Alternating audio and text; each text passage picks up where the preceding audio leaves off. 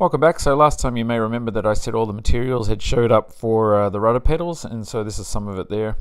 All different bits of aluminum and 4130 chromoly steel.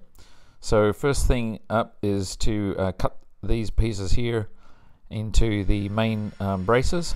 So I've cut those, and now I've got to drill the different holes and cut the different notches that need to be in there so they sit in place. And this is a little bit way through, sort of cutting the larger holes and larger openings.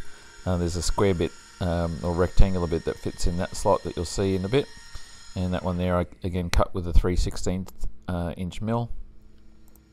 And meanwhile, here's Jeff in the process of laying up the left side of those door receivers for the hook locks, and the right side are already done there, and they've had the peel ply taken off, so they're just curing up a little bit more. And this is how they look when he was all finished there. So he's put peel ply on top of that, and it was quite a few plies that went down there. It ended up being, we were going for 1/4 of an inch thick to have the pins to support the hooks.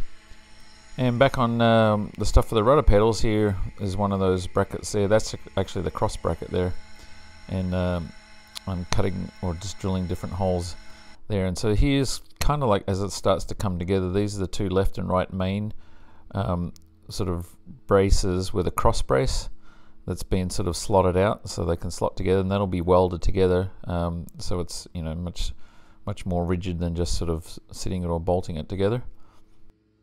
And you recall that Zach's out this week and the first 2 days of next week, so here Jeff and Devon have been working on laying up the mold for this one. It's the other side of the lower elevator skin.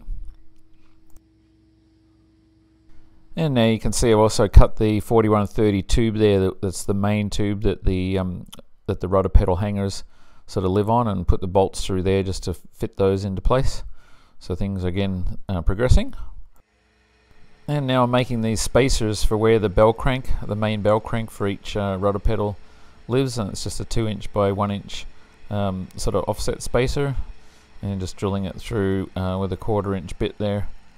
And as you can see, just drop a bit of oil on there just so it doesn't get too hot when it's drilling through the aluminum there. It keeps my my drill bit nice and sharp. And I'm just turning it by hand right now in terms of adjusting the height just to bring it down. So I dial in the machine and tell it exactly the X and Y to go to, and then I manually operate the Z so I can bring it at whatever speed that I want and stop it wherever I want. It just makes it easier that way. And Jeff and Devon finished off that mold, so there it is with the peel ply on it. So that's just the first layers. That still needs the heavy weight on it, but that'll be that was actually today's Tuesday that you'll see shortly. And here's the mold now for the last part of the lower cowling that's been released from the plug, and that just needs to be trimmed off around the outside. And obviously it already had the bracing and stuff put on last week. And now we're on to Tuesday today, and here's the guys got the heavyweight layers put down on this mold. So that one is just going to get a little bit of bracing around there, kind of like the other ones did, and then that'll be done. And these are the arms for the bell crank that go to the main rudder control. And this is the part that sort of mates up with that. They sort of form a T. And so I'm just cutting a notch in there because I needed a little bit more room to make them fit. Anyway, here's that mold now for the lower cowling, and Devon trimmed and sanded the edge of that this afternoon, so that one's looking all nice, and he's actually started waxing it already, so that one's almost ready to lay up then. And back over here, so I'm just doing a little bit more work on these things. So this is cutting out the notches in the bell crank, so there's room for the rod end to move left and right when the bell crank is sort of rotating, otherwise it'd be basically bumping into itself. But you'll see that a little bit later once everything comes together. You see what I'm talking about. And I mentioned last week that we're ready to put the roof braces in place now. So here Jeff has got the first one bonded in with a high sole, and he's just putting some rivets in there to pull it in really nice and tight to the roof skin. And you can see there's a little bit of sort of plastic tube going through that, and that's for like a mini conduit for the wires that are going to run for the overhead lighting. And you saw this last week, but this is the other side of the back tank wall, at least one of them with some fittings in there.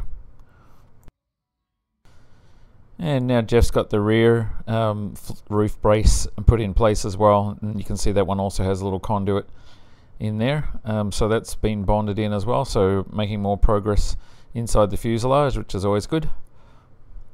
And here's what it looks like with these the right hand side rudder pedal upper sort of bracket sort of just test fitted into place, and you can see how it sort of mates up over that L channel that helps with the dash.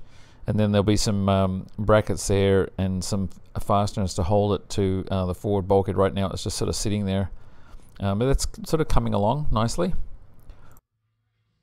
And these are those door hook receiver layups, and Jeff has just rough cut a couple of them there, and they still need to be cut back about another ½ inch or more, but you get kind of the idea of how that's going to look. And if you're looking carefully there, you can see with the stainless steel plates there that they also have the stainless Allen head screws holding them in place. And this is the one from the other side, so he's already gone and cut that this afternoon. It didn't take long for that one to set up. So those are looking good. They still, as I said, still need to be cut back more and cleaned up and rounded off and whatever, but you get the idea. That's basically where the hook's going to live, and you can see those stainless steel fasteners holding the strike plates there. So more progress here. These are the left and right side upper brackets now, nearly all completed, at least those parts. And these are the two the pieces that make up the two different bell cranks, one for each side.